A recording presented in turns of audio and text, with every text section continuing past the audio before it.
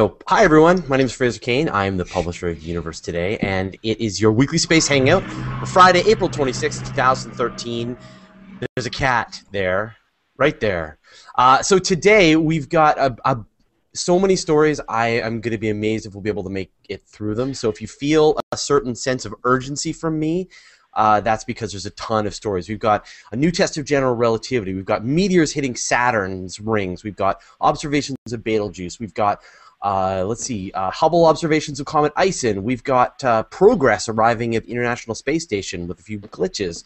We've got a lunar eclipse that just happened, the launch of the Antares rocket, and the test of the Grasshopper, and more. So we're gonna be talking about a lot of stuff. So joining me, fortunately, we've got lots of help. So we've got my good friend Jason Major. We've got Dr. Matthew Francis, who joined us last week and is back with, who's the cat? Oh, you're muted, I think. The cat is Dr. Matthew Francis. Who's Dr. that? Matthew. Oh, I see. The cat is actually that Futurama episode, right? This is Pascal, and I will remove him before he starts yelling, which is what he's likely to do. Awesome.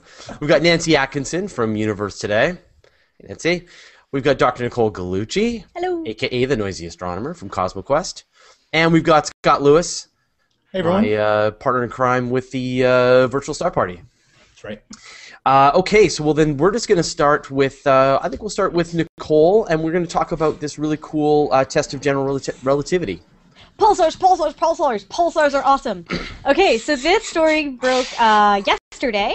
Oh, I don't know if you mentioned about comments. If you want to comment, oh, right, do it of course. in YouTube. I'm doing a terrible job. Let me get to that. No. So, yeah, we need love to make your room for comments. We love to incorporate your questions into the show. So if you want to do that, you can go to, if you're watching this on the event page on Google+, you can post your comments there. If you're watching this on the stream somewhere, you can post your comments just in Google+ on the stream. Hopefully we'll get it. I can't guarantee that. Also, if you're watching this somewhere and you just want to use Twitter, you can use the hashtag #SpaceHangout, or you can use it on. You can post a comment on YouTube. YouTube's probably the safest place, so we'll absolutely we'll catch it on YouTube. So go ahead and post any questions. Although I'm not sure we're actually getting the YouTube video automatically. Actually, now that I think about it, it was in the comments. already listed there. Yeah. It's taken its sweet old time if it is. Okay. Yeah. So there's that comment. Thank you, there Tyler. You go. Post your comments. Awesome. All right. All right. So, Pulsars. When last we saw our heroes, it was pulsars. Pulsars are awesome, I believe. Pulsars. So there was a pulsar pair discovered. It's actually a pulsar and a white dwarf star, and the pulsar has the name of PSR J0348 plus 0432. Of course. This is this is a very interesting system because it's usually they do this test with pulsar binaries. This is a very close binary of a white dwarf and a pulsar. Pulsar is a neutron star, so it's this very dense material.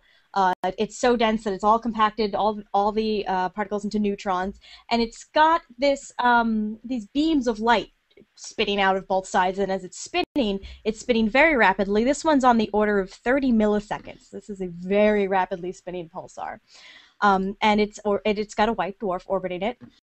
And so they were able to, a group of scientists, including a bunch of my friends from University of Virginia and the National Radio Astronomy Observatory, they detected the system with the Green Bank telescope, and then they did follow-up using optical telescopes, I want to say at Apache Point, as well as Arecibo, the Arecibo radio telescope.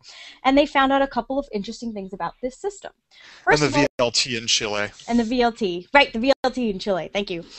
So they discovered a couple interesting things about this system. First of all, they were able to determine the masses of the pulsar and the white dwarf with extreme precision. That's really hard to do. And so they discovered that the pulsar was 2 solar masses. And then they used a technique called pulsar timing, where they actually measure the time that each pulse comes in from the pulsar with an accuracy of 10 microseconds. So with an accuracy of 10 microseconds, they can get the exact orbits and the exact motion of this system. One thing that they found is that they could use this to test a regime of general relativity that they haven't been able to test before. The general relativity is this theory of gravity that seems to work in all cases, but we know it probably breaks down somewhere because it doesn't mesh with quantum mechanics, right? And so physicists are looking for this grand unified theory of everything, and so they're looking to find the places where general relativity is going to break. Turns out this was not the place. Einstein was right again. Einstein was right again. But it's a new search space that has been probed that way. I think, Matthew, maybe you're a little bit better schooled on general relativity than I am if you want to talk about some of the implications. Well, one of the things that's really interesting about this particular pulsar is, one thing, back up for a second, one thing that is interesting about pulsars in general is that they are so small in relation to their mass. So a pulsar, did you already say this, Nicole? Mm-hmm. About the size of pulsars? Not about the size, no, just the mass and the density. They have the mass. This one is about twice the mass of our sun. Yes, very exactly measured. Almost, yeah, almost. It's really interesting how close it is to almost exactly twice. Yeah. But based on what we know about it, it's probably about the size of a city on Earth. So you're talking about the mass packed into something that is just about 10 kilometers across, maybe 20 kilometers across. And so that means, and that's going to be true, that size is going to be roughly true no matter what the mass of the the pulsar is. Mm-hmm. So therefore, a neutron star is another name for a pulsar. So what that means is when you have something that's a high mass pulsar like this, that means the gravity near its surface is going to be about twice as intense as a similar mass, as a smaller mass pulsar, which are the ones that we've studied more.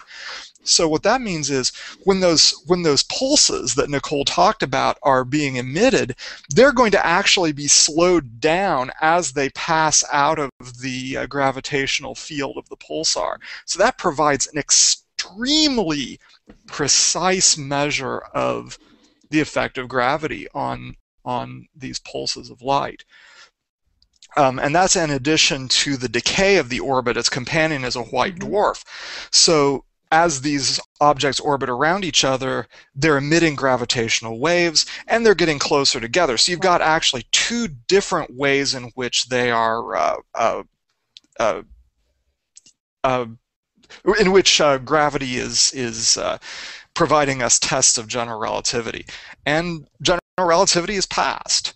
We've got really tight constraints on any other theory that would predict different results. So yeah, this being in a binary system, what the pulsar's been doing, they've been able to figure out pretty much the exact history of this system. As they get closer together, the pulsar increases its spin, and that's how you get a millisecond pulsar. That's how you get a pulsar that spins at several thousand times a second, 100 to 1,000 times a second. The other thing is that they use this to test, I'm not sure about the details of this, they wanted to test the regime where gravity waves can eventually be detected by future instruments such as LIGO. And so what they found is that the planned instruments for detecting gravity waves are consistent with the results that they found from the decay of the orbit of this particular pulsar pair. And so that's good. Yay, the instruments they're working on will probably be looking in the right search space for gravity waves. Right. I mean, if I understand correctly, if I remember the things that Pamela has taught me, the gravity waves, I mean, these are still theoretical. They've been observed in these kinds of pulsar binaries, objects like this, but we haven't actually detected them passing through the instruments here on Earth, even though there have been some experiments. So, you know, this further constraint of what a gravity wave is going to look like as it passes through these instruments on Earth will really help to be able to discover them. So I think that's great. Yeah, and like I said, the pulsar timing techniques, they get that down to 10 microseconds within 10 microseconds of when exactly the pulses come in. And so that's incredible precision. You have to take out the motion of the Earth, the motion of the solar system. All of this is just stuff. I'm going to include a link to how pulsar timing works for those of you who like math in the comments. So you can ignore it. the gist of this is Einstein still right. And pulsars still awesome. Still awesome. All right, well, let's move on. So, Jason, you've got a story of some cool meteors hitting Saturn's rings. Yeah, well, let's come back from the depths of the galaxy and the universe down to our own solar system. So we know that there are always meteors striking Earth striking the moon, striking all the planets, really. I mean, one of the estimates is that like every day, 100 tons of just space junk, space dust, and bits and rocks and stuff like that comes, landing on Earth and contributes to the mass of our planet. Well, that's happening not just here, not just on the moon, but also out in the solar system as well, past the asteroid belt.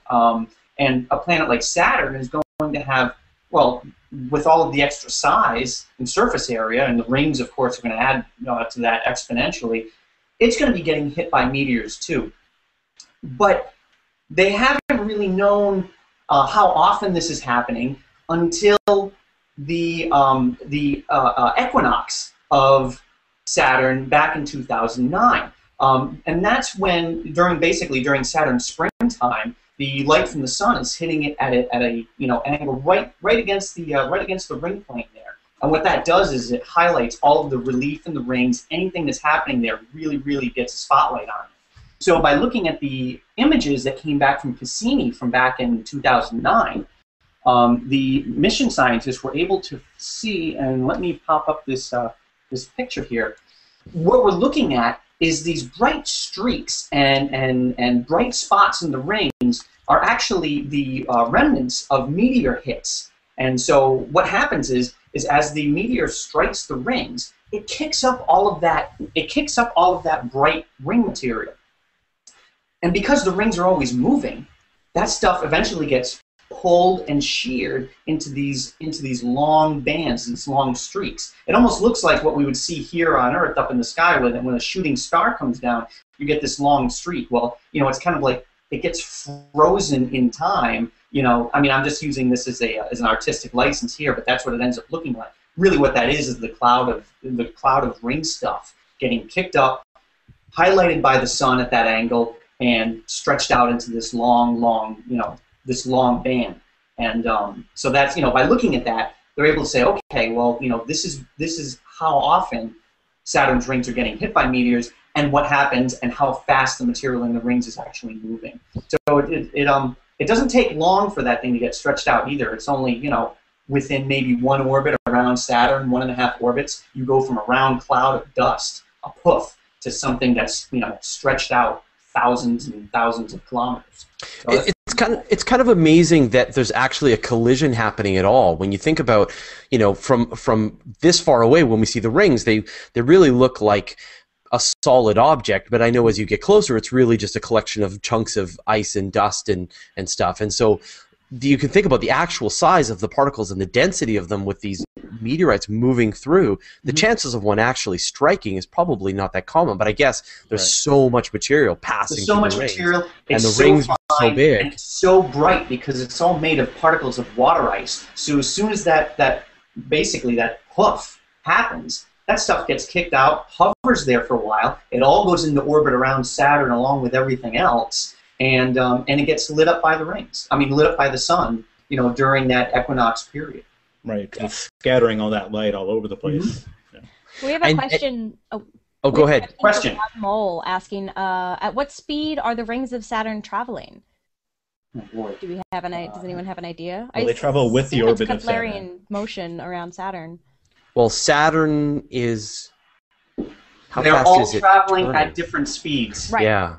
So thank you for translating. And that's why the shear effect happens. Now, the average, the average speed. Well, let's see here on Earth, an orbital speed is 17,500 miles an hour. On Saturn, it would be, wherever they happen to be in altitude. Right. Really, how far out the rings are going. Closer into Saturn, those particles are moving faster than. Well, actually, no. Closer into Saturn, the particles are moving slower. Further out, they're moving faster. And then you've got Saturn's movement around the sun, but then you've got the micrometeorites. Who knows what direction they're coming from? So, yeah. So I mean, there's all kinds of combinations that can happen. And you had another picture. I just wanted to sort of switch. You had another picture you're going to show as well of that infrared image of Saturn. Super cool here. Yeah, this is beautiful. We're super hot for being. All right, this here is an infrared image of Saturn taken from the Keck Observatory in Hawaii. By University of Leicester scientists James Donahue and Dr. Tom Staller this past Sunday there was an observation. Well, there's going to be a series of observations using Keck's infrared ability to look at Saturn and see the heat signatures there. And well, I mean, you can just see right here how gorgeous this is. You know, the planet itself tends to disappear right into the blackness because it's not reflecting nearly as much light and nearly as much infrared radiation as some of these segments of rings. But this is just gorgeous. Now, this image here is tipped 90 degrees from the original, but it's just, you know, it's beautiful, absolutely beautiful. So we're seeing the inner rings glowing a lot hotter. You're seeing the inner rings glowing, yeah. I would have to, and I'm just making an uneducated guess here. I would have to think that the inner rings are brighter because they're probably denser and probably reflecting a lot more visible as well as infrared radiation back at us. The same thing as the outermost ring, and I want to say that's either the edge of the A ring or the F ring all by itself. Is it a reflection or is it emission because it's so warm? Yeah. It looks like emission, but I don't know anything about the physics going on here. Well, if it's getting optical reflection back, isn't there a possibility that it's also reflecting a bit of infrared back as well? Sure, but that's not what this looks like. That's my only especially with the observation about density there around the planet. It definitely looks like it's emitting that, and I don't know if it just has to do with the amount of energy that's there just because of the tidal forces and anything like that going on. I think we without knowing more about the observation, we're speculating, but it's pretty. That's what's important. Pretty. It's a pretty picture. It's gorgeous. Yeah. So we've been joined by Alan Boyle, which is awesome from Cosmic Hi. Law. Sorry I was late. Technical difficulties. So. Oh, no problem. And I think now you have a silly picture that you're going to share. Oh, that's part of the technical difficulties that I can't actually share it, but let me see. I can share it. Scott can. Scott can share it. Then Okay. Scott can share it, and you can talk about it. Oh, all right, everybody. The phallus on Mars. This picture actually is from 2004, shortly after the Spirit rover landed, but it generated a new wave of hilarity this week when it started popping up, so to speak. It looks like a little piece of anatomy there, and so people were, there were some reports like the Sun or the Daily Mail saying that, gee, those NASA rover operators must be getting bored. There's actually a TV host in Britain who hosts a racing show, and so he did some tire tracks that looked like a male member as a joke, and so everyone picked up on that and thought that the NASA rover drivers were doing the same thing. Well, it turns out that this is just the standard pattern that the rover leaves behind when it goes along a track and then has to turn its wheels around, and so you could see this pattern many times on Mars, but I didn't realize they're so sophomoric. That's right. Yeah. Actually, there's a rover, a well-known rover driver, Scott Maxwell, who says that he thinks he had a role in actually doing this particular pattern, and is very proud of it. So that sounds like Scott. It doesn't really have any scientific relevance. It's an interesting little engineering penis tutorial. pareidolia. That's right, penis pareidolia. I like it. I like it. I gotta say, Alan, this gives a new meaning to the term space junk. Yes. And they say I bring all some like, hard humor. Look at you guys. One of the Twitter commenters said that you might think that there's a phallus on Mars, but it's actually a fallacy. That was me. That was you. There you go. That was me. Although I think I stole the joke from Terry Pratchett. I may be wrong on that, but the joke is not entirely my own. Well, it is really hard to make these jokes. Oh, okay. you know what? I'm going to shut Moving right this down. along. Shutting this down. We are moving Like on. the Save the rover. silliness for Sunday night. This will. I know these people, and I know where this is going. So we are shutting it down You right are now one of before us, it. Fraser. Oh, there are so goes many too double far. entendres in that sentence. Someone's got to be the adult here. Okay. Okay. Wait, So Scott, can I, unrelated to Mars, we had a brief question from Guido Vibra about the previous story. What are we going to do without Cassini? Is the mission really ending in 2017? And then what are we going to do? And I think there's nothing else scheduled to go out to Saturn after Cassini. Cassini's already well into an extended mission, so we are getting way more time than they had originally. A couple of extended missions, yeah. Yes. Right. Yeah, eventually Cassini, at the end of its mission, is going to be sunk into Saturn, similar to what Galileo did at Jupiter. That's to prevent and I mean, it's, right. it'll be glorious, but it'll be a sad ending because we all love Cassini so much. and That's then a we'll big hear the concern. rumors that it's going to turn Saturn into a second star. Mark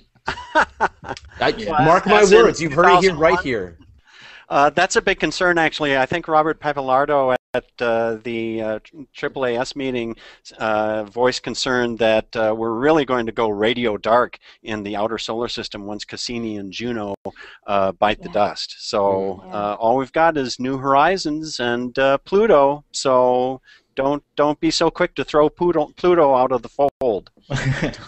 Now, speaking of Pluto, you had a note about their moons, Alan. Oh, yeah. So, as you remember, there was this project called Pluto Rocks, which let hundreds of thousands of people vote to tell the scientists on the Discovery team what their favorites were for naming the fourth and fifth moons of Pluto, P4 and P5.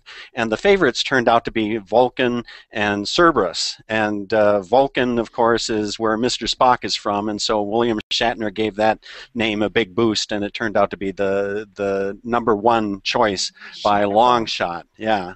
So the question was, well, are they actually going to suggest these names? Because there are a few problems with each of those names. One is that Vulcan was the name of the supposed planet that was inside the orbit of Mercury until they figured out that general relativity was a better explanation for what the orbit of Mercury was doing. And so they wondered if the IAU, which is the body that approves these names, would go for Vulcan. And then Cerberus, there's already an asteroid named Cerberus. And so it's not a slam dunk that they would have gone with these names, but it turned out, word bubbled up that they are indeed proposing those names to the IAU. And I have to say that Nature's Alex Whitsey had this indication from IAU sources, and so I just followed up with Mark Showalter from the SETI Institute, and he said, yes, that is the case, that even though Vulcan is the god of fire, and it's a little problematic to name an ice ball after the god of fire, he's making the argument that Vulcan did live under a volcano, so technically he lived in the underworld, and he was something like a nephew to Pluto, so there's a family connection there. And in terms of Cerberus, what you could do is change the spelling of the name. For example, there's another moon of Pluto that's called Nix, but they spell that N-I-X because there was also already an asteroid named after after the Greek god of the night, NYX. And so if you name it Kerberos with a K, you might be able to get around that potential confusion problem. But it might not be too long, and we'll hear the official word from the IAU about what they're going to go with. And so we may have Vulcan in the family coming up. So live long and prosper, Pluto and its moons. I think they should have waited, to use the Vulcan. Like, wait for a bigger object, a better, a more appropriate place for Spock's homeworld. Either an extrasolar planet at Epsilon Eridani, or you know what I mean. Like that's what I would do. I know exactly what you mean. That there's not going to be a bigger object unless Planet X is found somewhere in the Oort cloud in our own solar system. Yeah. But I know what you mean about that whole issue of exoplanet naming, and that's another whole. It's just such a tiny little moon of Pluto that it's such a. I mean, once William Shatner piped up on Twitter, I mean that was it. The whole thing really grew rocket wings. And I think the for Denny Crane people, bump. I think for people who think that it's not appropriate to name astronomical objects after popular TV shows, think about the moons of Uranus, which are named after Shakespeare's plays, right? True, So, but with Pluto's moons, they're typically named after Roman or Greek mythological figures, and it just turned out that Vulcan is a dual-use name because it's not only Mr. Spock's planet, but it's also the god of fire in mythology. So they were able to make that case. right. Okay, well, we're going to move on. Scott, you've got observations of Betelgeuse using a radar array. Yes, with Betelgeuse or Betelgeuse, it's up in Orion, and it's around 640, 650 light years away from us. So it's actually really, really close, and it's this huge red supergiant. But they've been using a radar array with Emerlin over. Stop saying radar, both of you. Radio. No, radio. Oh, radio. Excuse me. Radio array. Sorry. Put it into my head. Did I blame him? Right, my fault. All right. Well, here's an image Radar of sends a beam the out and then array. comes back. Yeah. So this is showing the different observatories all over England with Emerlin. And Emerlin stands for the Multi-Element Radio-Linked Interferometer Network. And so what is actually being observed here is that far larger than the optical observation of the star, you're seeing the atmosphere so far out. And there's a couple images released by the University of Manchester about this. And it just gives you a little bit of insight, because it's such a huge star anyways. It's much, much larger than the sun. But you can see here this little circle right in the center is what we can see in visible light. And this is all of the atmosphere itself puffed out into space. It's so much larger than what we can see with visible light. And it's not able to be seen in visible light. We have to actually see it in radio. And to have another bit of context to it, we can see our solar system placed inside of this. So here's Neptune and Uranus and Saturn and Jupiter, all the way inside just the atmosphere of Betelgeuse. And we're seeing something a little interesting up here with the atmosphere actually being sloughed out, and it's really hot. Hot as far as space goes. It's around 150 Kelvin, and there's so much of it. And they're seeing around 3 Earth masses every year is being jettisoned out of the star itself from the solar wind that are coming from it. So it's really interesting in how they're able to get a lot of this new data coming through with such a difficult way. And I know Nicole can go in a little bit of detail about how hard it is to get such a detailed analysis of a star like this using interferometry and radio light. Yeah, the power of radio interferometry is that you can get these very high spatial resolution images. You can actually resolve what's happening around the star, but it's difficult. And in particular with Merlin, it's a I think they're using very long baseline interferometry techniques, and so they're all different antennas, and so you have to calibrate the whole system, and they're not identical, and that makes it a little bit more difficult as well. And if you're not familiar, if you're watching and you're not familiar exactly where Betelgeuse is, or Betelgeuse is, or however you want to pronounce it, it's the very, very visible top left star in the shoulders of Orion. So you can see it in the image right there. So it's something that's very much a visible star in the night sky for much of Earth. And it's going to go. Yeah, it's going to go supernova. Not might. It's going to in the next few million years. Million years, right. Yeah, maybe tomorrow, maybe 10 million years. Do we know if we're looking at Betelgeuse, edge on? Is it edge on, or are we looking at it? There's no disk, really. I mean, it's all sloughing off. Because the density of it, is just so out there. Because it's such a large star that stellar winds are going off in all directions, and that's what's going to end up polluting the space around it. So no planets around there. Not that I know of. Inside the star. All right, let's move That's on. where Vulcan is inside of Beta. Right.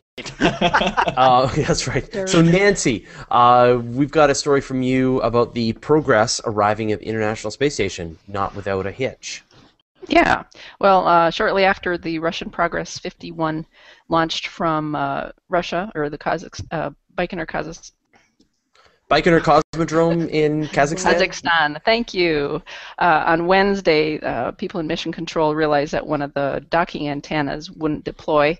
And so there was some initial doubt about its ability to dock. One, because this is one of the very crucial antennas for docking. It helps keep the ship oriented to the station using the KERS automated docking system. And then two, also because this wasn't deployed, it was kind of stuck in the spot where where Progress would come together with the space station. And of course, some news sites were saying the ship was lost and all the supplies and equipment would never reach the station. People were going to be in bad shape, all this kind of stuff. But I was pretty certain that they'd figure out something. And basically all they did was send a software patch up to the Progress, and one of the other antennas was able to do what this one normally does. And so this morning it approached normally, and actually they ended up docking successfully 2 minutes earlier than they had planned. And it was kind of funny though. It was they did a soft dock at first just to make sure that this wasn't going to be a problem when they got the two really close together. And the funny thing was that they, to make sure things weren't getting wrecked, they asked the astronauts and cosmonauts to listen to see if they heard any funny sounds. So. Oh, that's something you want to hear. Yeah. Are you hearing any funny sounds? And they said no. So just the voices. The crew is right now unloading the Progress. So everything turned out just fine. And that is not the only story in space flight news this week. We've got the Antares launch, which is actually a really exciting development. I know, Matthew, you tried to watch it. Oh, you're muted. Matthew, there we go. There you go. Yeah. Well, I was trying to bring up the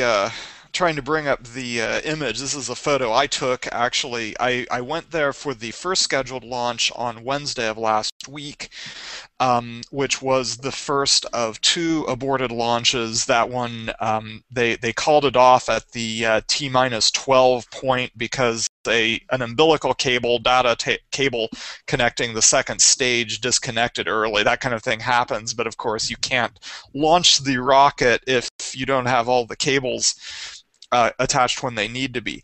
But the launch went off on the 3rd attempt on Sunday without a hitch. It was one of those absolutely perfect launches. Nothing went wrong as far as anybody I've talked to can tell. But the Antares rocket is actually a general purpose rocket.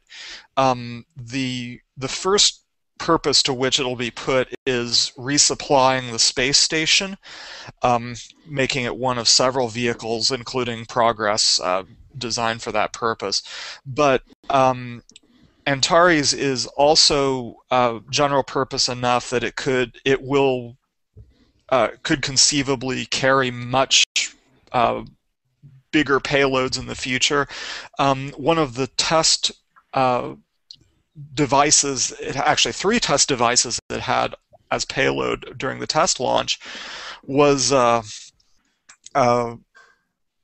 it contained 3 phone sats, which are small cube satellites containing Android cell phones. These are basically in Sputnik mode right now. All they're doing is sending back a signal to Earth, your pre-programmed signals. They're not doing anything new. They're not being told anything. So it's one-way communication. But the fact is, these are little bitty. These are 10 centimeters on the side. So CubeSats are awesome. They are very cool. In fact, I tried to carry off one that they passed around to the media people at the event, but they wouldn't. They saw it under my coat, so I didn't get to carry it home. But this is. Don't But say it's. such things on live broadcast. I probably should have checked that. Should have. Stop trying to root the CubeSat. All right, I know what you're trying to do. So if the NASA guy that I talked to is listening, I'm sorry for joking about such things. Please don't deny me access in the future. But in any case, but these are really interesting things, and we'll be hearing more about CubeSats as more of them are deployed. But I think what's really interesting about this is another private rocket company, right? This is Orbital Sciences, sort of in the same vein as what's happening with SpaceX, with Elon Musk's SpaceX. So you've got, I mean, this whole private space launch space is really starting to open up now, with multiple groups developing fairly low-cost rocket companies, rocket solutions, and this is really going to take all of communication satellites, space exploration, private space launches just to the next level. So I think this is fantastic, and there's a lot of real sort of great things happening in this marketplace now. Yeah, and Orbital's been around for 20 years too. That's another thing to note. The fact that they launched it, right, and it's a pretty beefy rocket. It is, yeah. And I love the fact that it's becoming so much easier for smaller groups to be able to send payloads up there with it. With Android and Arduino being able to do CubeSats and sending things up and having small little research projects and just being able to group everything together and send it up. So many more people are able to do science in space that you never thought would ever be possible, because you were thinking just governmental space agencies are the only ones able to do research, and now it's really open to the public. Yeah. And you can use you can put together CubeSats like Lego blocks too. For example, Planetary Resources talked about their plan to fly a prototype instrument test package into space next year, and what they're doing is taking 3 of these 4-inch by 4-inch or 10 centimeter by 10 centimeter CubeSats, putting them together, and then just stuffing them with the equipment that they want to test. So you've got Legoland in space. We have a question from Kelsey Jewett asking, what about more space junk? Is this going to create a lot more space junk with all this stuff going out? Ooh, that's I guess a good question. I mean, it depends on the orbit, right? I mean, if the orbits are fairly low Earth orbit, and if the spacecraft isn't going to last very long, then it won't be a long-term problem. If they're a higher orbit, they can last years or even decades. So, but there will be more space junk. I mean, we are, with launch costs coming down, SpaceX wants to bring the cost of launch down by a factor of 10, and then at the same time, of this miniaturization of spacecraft and the cheapening price. I mean, the price for satellites is now dropping by a factor of 10, and it's getting to the point now where average groups could get together and launch spacecraft. So yeah, absolutely, more space junk.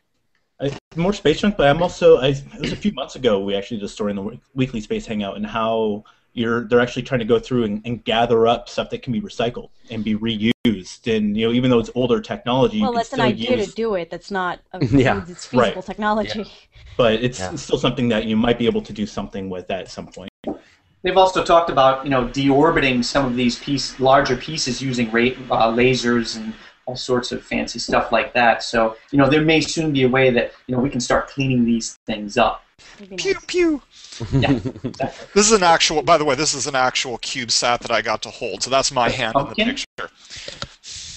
Pumpkin, yes, I love that. And I also like the fact that it says consult user manual prior to operation. Before you launch this, read the instructions. Yes. Yeah. I think it would be cool to market replicas of that. I wouldn't mind having a little CubeSat on my desk, even if it's just a fake one. A little pencil sharpener. Yeah. Well, moving on, we're actually not doing too badly now. We've got Hubble observations of Comet Ison, the comet of the century. Yeah, so one of these big comets that's coming in was imaged by the Hubble Space Telescope. I think I'm screen sharing now. Yep.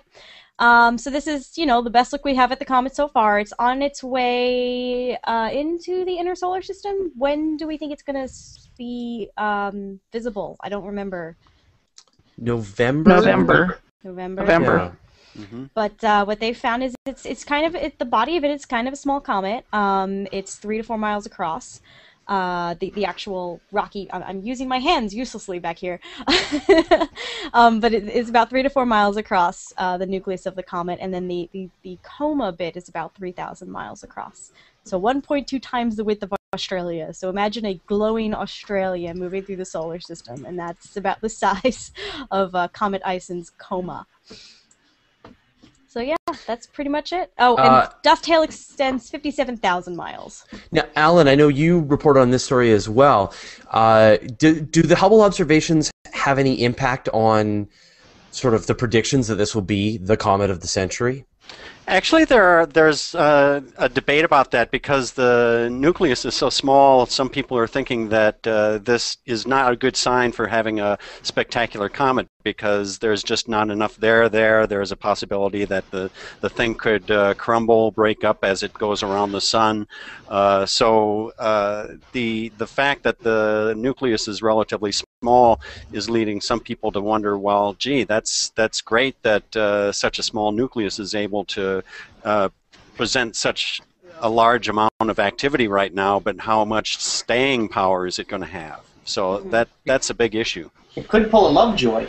I mean, just pop around the other side and put on a great show as it heads out. Or it could pull in Comet Elenin. I think you mentioned that. Comet, the Doomsday Comet that met its doom early. And not destroy the Earth. And speaking of that, there are some doomsday and conspiracy theories out there about Comet Ison, and so David Dickinson for Universe Today is going to be having an article debunking all the nonsense on Monday. So, Dave, you are awesome. Oh, that's going to be fantastic. Please, I can't wait for Dave to do that. Dave's great. Aw. He's taking over Ian's old doomsday. And Dave, I think David's going to be joining us in future Space Hangouts, and he's fantastic. He also helps us on the Virtual Star Party, so he is in all places everywhere and is great. He knows his stuff. Is going to be on November 28th. I just looked that up. So it's going to come within 800,000 miles of the sun. So that's really, really close. Yeah. But that's when it makes such a little ball of ice. So Nancy, can you talk about the Grasshopper test, which is also awesome? This is a great week for space, I gotta say. This is very cool. So this is really fun. SpaceX wants to eventually to be able to land vertically on land and not splash down in the ocean, and so they're working on what they call the Grasshopper. It's a 10-story high rocket that just basically it's a vertical. Oh, shoot, I forgot the takeoff and landing. Landing, yes, that's what it is.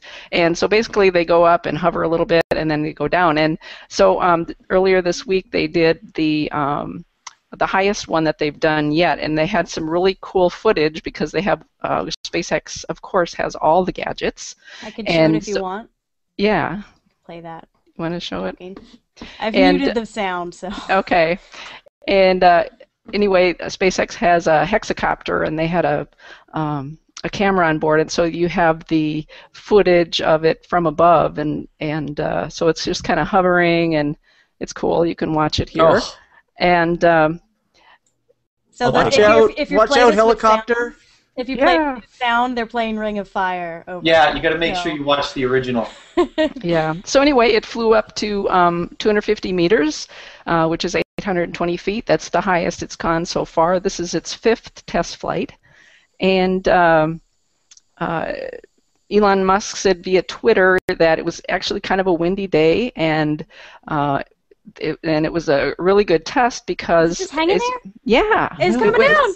Yeah. So it actually looks like the LEM on the bottom. It actually was really stable, even though it was kind of windy, and so they were very pleased with that. And then it just lands nice and softly. So that's freaking kidding me. Yeah. Oh my God. That's exactly what I said when I watched that. I'm flailing. You can't see me flailing, but I'm flailing. Oh wow. That is just amazing. What? But I mean, go ahead, Nancy. Okay, I was just going to say that the Grasshopper is made out of a Falcon 9 first-stage tank, a Merlin 1D engine, 4 steel and aluminum landing legs with hydraulic dampers. So that's what it is. And the dreams of every 1950s science fiction author. Yeah. So they usually have a cowboy mannequin sitting on the platform, so I'm curious what happened to the cowboy in the wind. Oh, my God.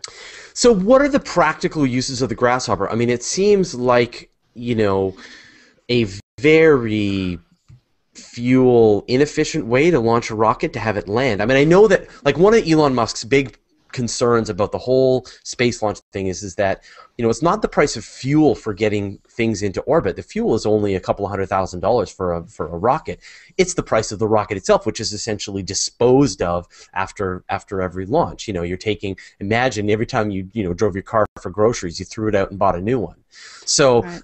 you know, that's the problem. You just answered your own question, Fraser. That's why they're doing the Grasshopper. Well, I understand, but I guess but to take that thing and to be able to have it go up is one thing. To have it be able to kind of come back down and land is a whole other I think world. the first thing that they want to be able to use it for is maybe not for takeoffs, but for landing. They want to be able to have, like the Dragon, to be able to land on land vertically.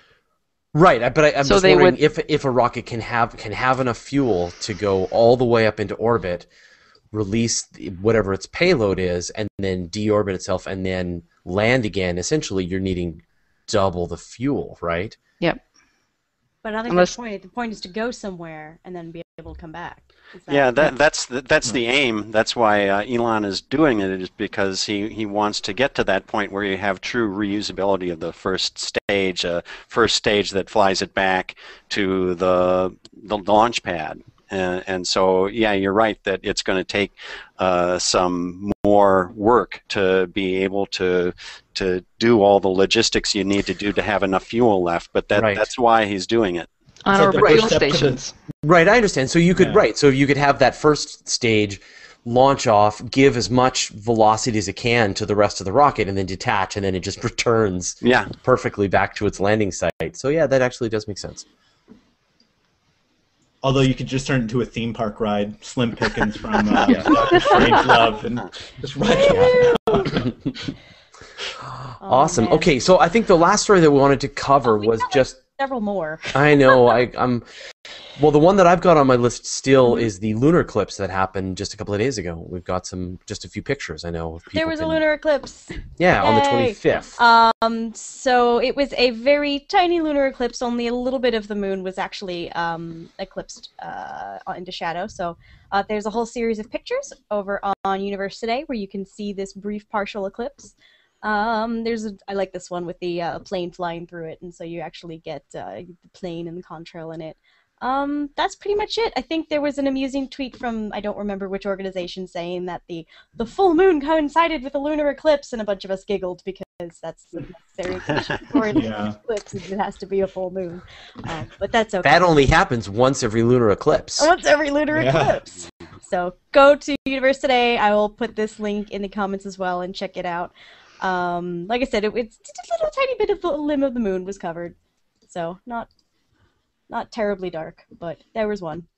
There was two more things I wanted to mention. One, because Amy unfortunately had to drop out because she was having sound issues. She wanted to talk about Mars One, which is the Dutch reality TV show to be set on Mars. That would have been cool. They did a press conference earlier this week, and I'll put the link again for her story. Basically, she told me to tell everyone that they are being a little bit unrealistic. They claim that the technology already exists to do this entire mission, and they seem to be dodgy about the funding sources. So she wasn't terribly impressed by their press conference, and so I'll include that link as well. Where will you get $100 billion? Yeah. $100 billion. They're saying 6. 6 billion. That's what they said. 6 billion. Like, yeah. What? And then one other cool thing I wanted to share is advertising. Yeah. There was a contest that happened in New York, and I think the international part of the contest is called the Space Apps Challenge. Is happening next week, and I think we will have the winner of the New York version on Learning Space on Wednesday talking about this. And so he made this really cool app that I'm going to share that shows you all the locations, from what I can tell, I think this is all the locations on the sky that are being looked at by various space telescopes over the next some period of time. I don't know entirely what time period it is, but all those blue dots are Herschel, which is an infrared observatory. And so you can see all the spots that they'll be looking at. Suzaku is X-ray, I think.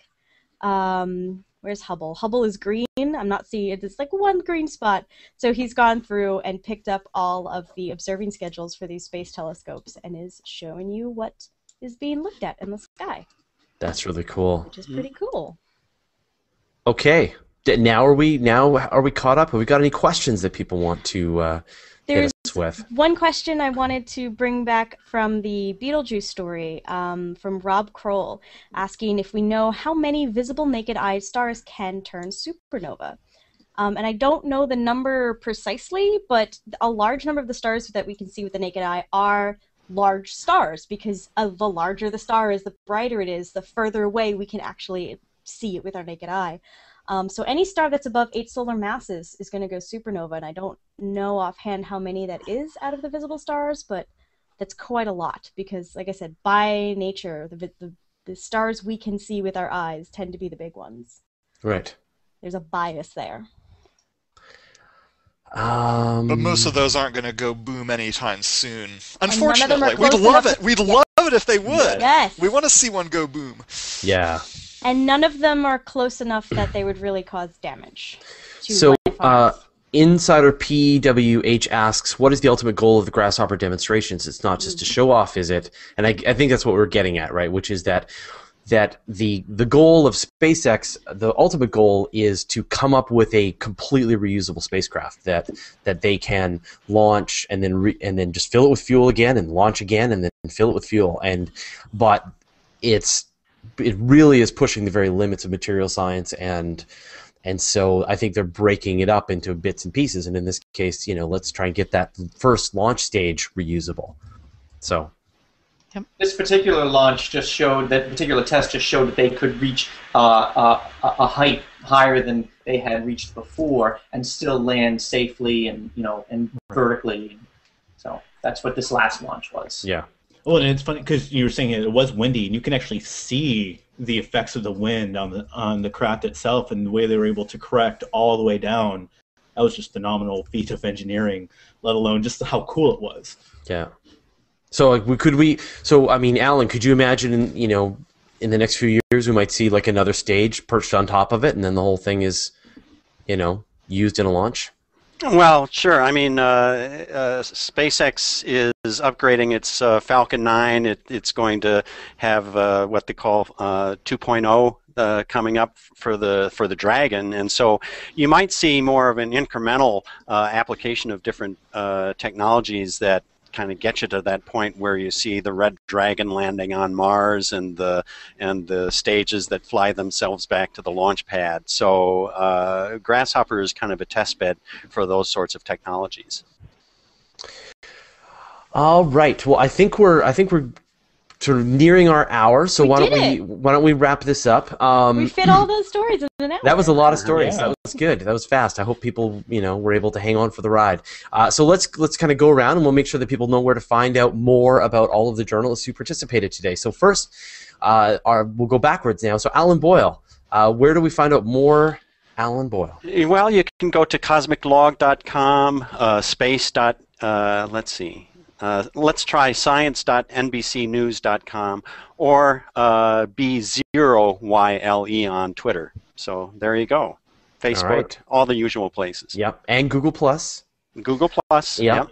Scott Lewis, where do we find out more, Scott?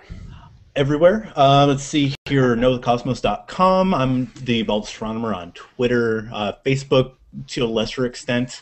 I also with the virtual star parties on Sunday, and I also have another show this Sunday before the virtual star party with my co-host Budini, with Dr. Vincent. I will mispronounce his name horribly, but we're doing one with Science Sunday on virology. So awesome, all over the place. Nice. Dr. Nicole Gallucci. Hi, I am Noisy Astronomer, and I work for CosmoQuest. Find out all the cool stuff we do at cosmoquest.org. We have a bunch more shows coming up this week, like Learning Space, which I mentioned on Wednesday. And Pamela Gay and I are also planning for the weekend of June 15th, a 24-hour Hangout-a-thon. So there'll be more details coming up about that in the coming weeks. Yikes. Yeah. Fundraiser Hangout. We are going to go crazy online for you. And we are going to watch it happen. Yep. You're going to be part of it, Fraser. I know. You're going to rope me in. I know. I'm ready. I'm ready to help. Nancy Atkinson, where do we find out more about you? You can find me at Universe Today, mostly. I'm also at the NASA Lunar Science Institute podcast, and I have a new podcast out today where I interviewed the author of The Overview Effect. So that's there. I'm at Nancy_A at Twitter. I'm also on Facebook and Google+. Awesome. Dr. Matthew Francis, where do we find out more?